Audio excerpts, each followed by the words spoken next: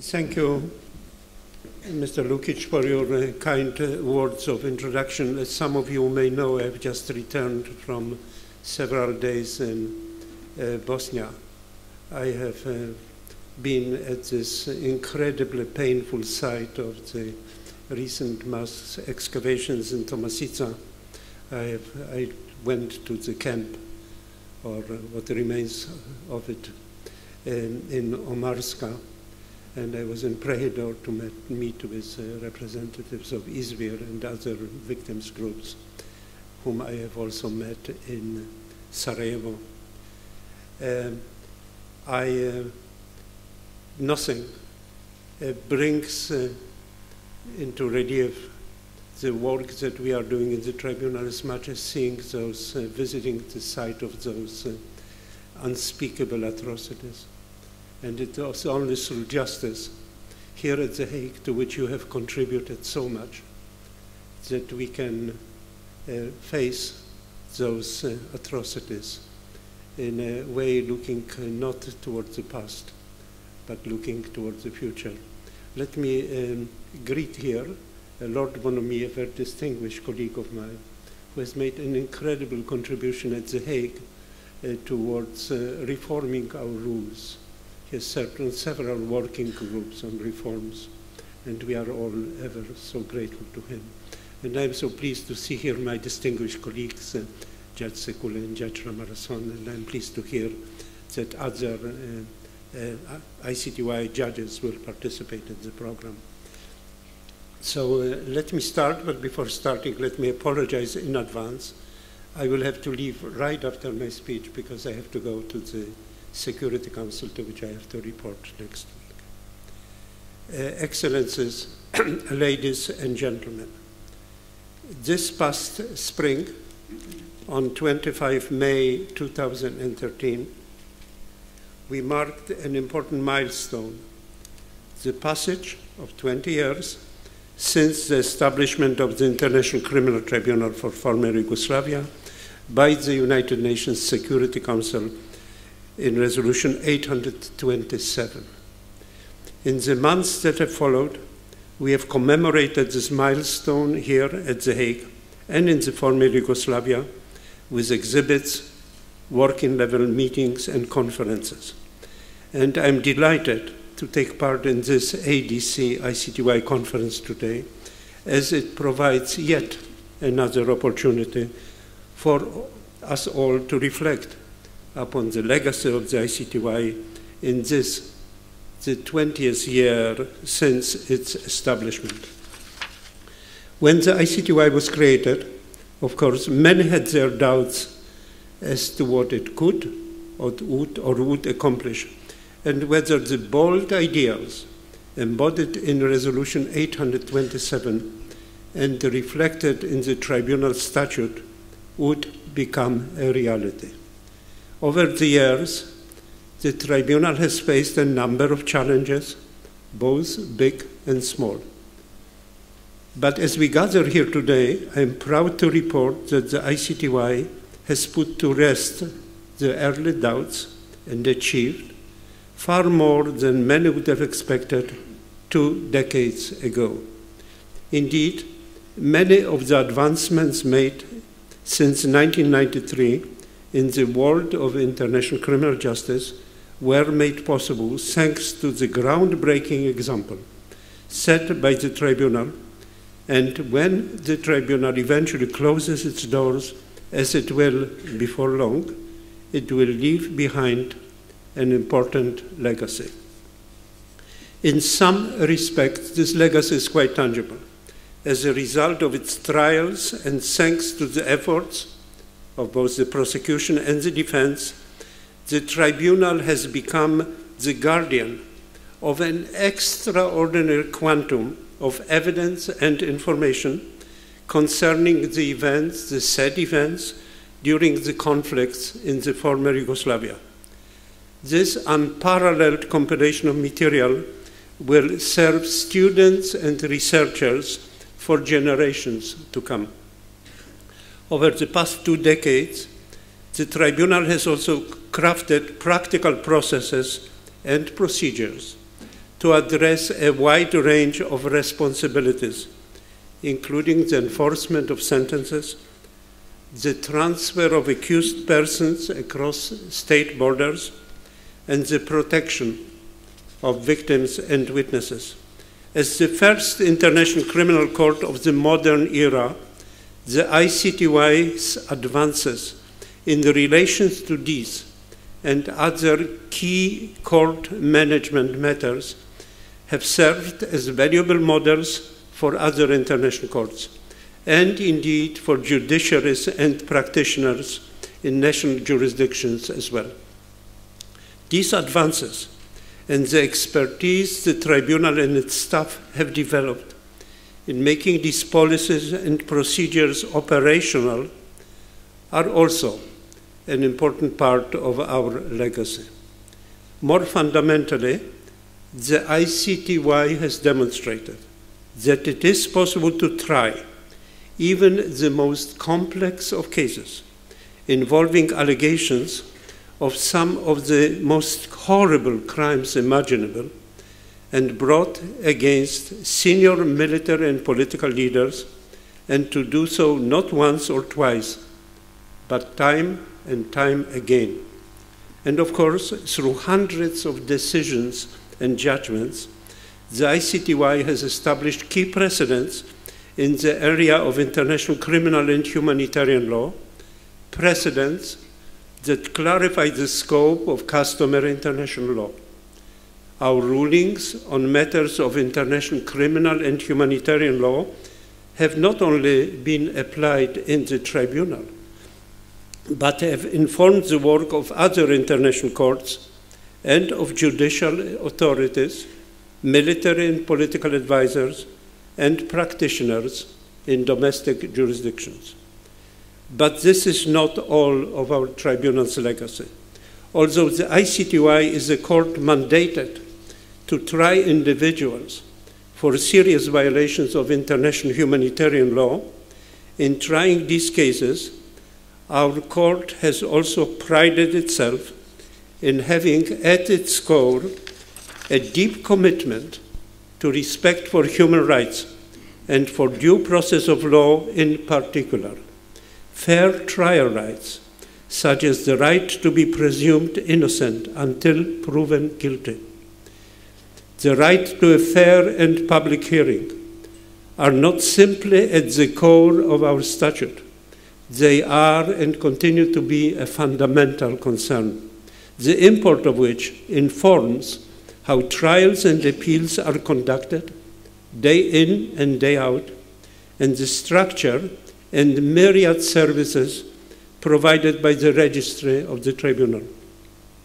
Fair trial rights are the focus of a great many of our decisions and judgments, and our rulings in this regard embrace a range of topics, from the sufficiency of an accused notice of the nature and cause of the charge against him, to the adequacy of the time and facilities granted for the preparation of his defense, to the availability of translations of certain documents and judgments in a language that the accused can understand.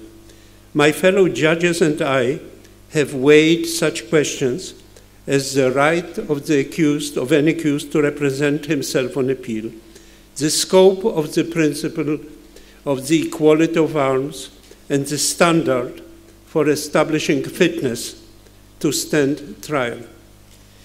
In its 2001 appeal judgment in the Celibici case, for example, the ICTY's appeals chamber concluded that in the absence of express statutory safeguards and warnings, an accused's silence could not be considered in the determination of guilt or innocence.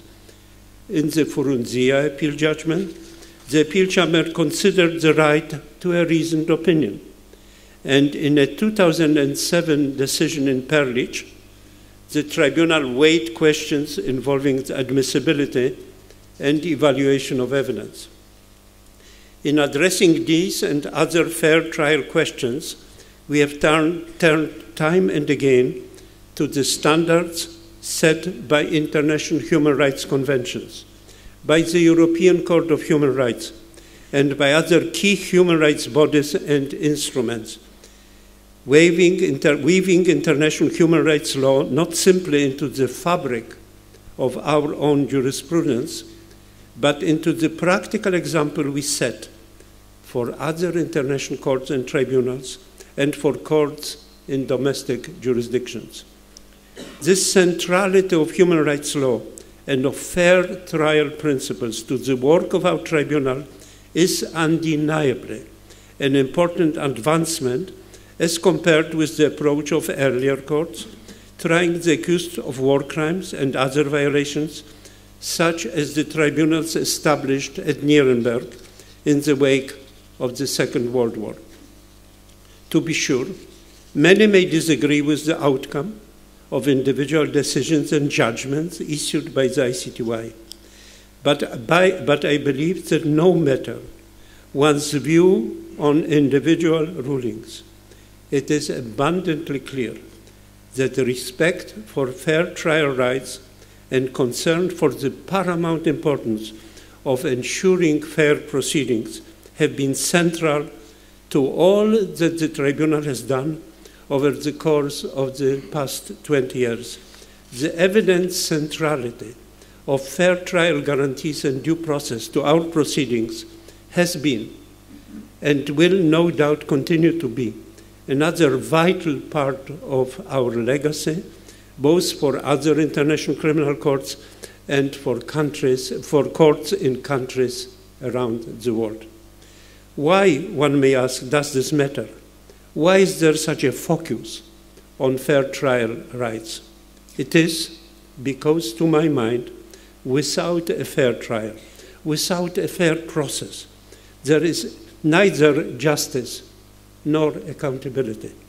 This is true for any court of law worthy of its name. But given the high profile of the cases that come before our tribunal and the nature of the alleged crimes at issue, it is all the more important that we ensure that our proceedings are scrupulously fair and governed by the sober application of the law and the rigorous consideration of the evidence put before us. Ensuring the fairness of the proceedings is, of course, the responsibility of the judges of the tribunal, and it is a responsibility that my colleagues and I take very seriously. But judges are not the only ones who are guardians of the fairness of the tribunal's proceedings. The parties who appear before us, including both the prosecution and the defense, play an invaluable role in this regard. As you are no doubt aware, the tribunal's founding documents and rules reflect a combination of different legal traditions, but the tribunal's approach to matters of procedure was indisputably influenced early on by the common law adversarial system, even as its approach to evidentiary matters showed the impact of continental civil law traditions. Others may disagree, but to my mind, the tribunal and its proceedings have benefited tremendously from this adversarial structure and from the rigorous advocacy by all parties that it invites. Defense counsel appearing before the tribunal are indisputably vigorous advocates for their clients and their clients' interests, as they are ethically required to be, and the tribunal greatly benefits from this robust representation. The role of counsel in identifying and presenting careful, researched arguments concerning the potential violations of fair trial guarantees and of the law more generally is invaluable to the Chamber's own ability to consider and address these issues. The committed engagement and considerable efforts of defense counsel in service of their clients are thus crucial not just to the functioning, but to the credibility of both the tribunal and its work. The part played by the prosecution is equally important. This is not simply because it falls to the prosecution to bring the cases that form the core of the tribunal's statutory mandate and to make cogent and careful submissions on all matter of issues before the chambers, just as the defense does. It is also because, as the tribunal's appeals chamber recognized more than 13 years ago, the prosecutor and his staff are, in essence, and I quote, ministers of justice assisting in the administration of justice, unquote, with all of the considerable responsibilities to ensure the fairness of the proceedings that this significant role entails.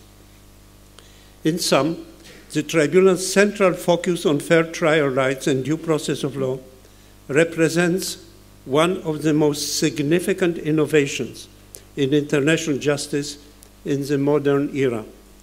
And if its precedents, both practical and jurisprudential, constitute one of the most significant aspects of the tribunal's legacy, as I believe they do, the tribunal's achievements in this regard are not the institutions alone. These achievements and this legacy are also due, and indeed they are thanks to, the efforts and dedication of the worthy advocates who come before the tribunal and the seriousness of purpose with which they approach the trials. I recognize that the role of counsel before a court is rarely easy, and that appearing before an international criminal court like ours may involve novel challenges, long hours, and a scope of work rarely, if ever, seen in domestic proceedings. Please know, however, that all of you in the audience who appear before the tribunal have my sincere admiration and respect for your dedication to your work, to the principles and laws that guide us, and to international justice. Your role in helping to ensure the tribunal's commitment to principles of fairness and due process have been critical to the ICTY's achievements in this respect. And for this, in particular, I salute you and I thank you. As we move forward with today's discussion of legacy, I hope that all of you know that the tribunal's legacy is very much your legacy as well, and I thank you.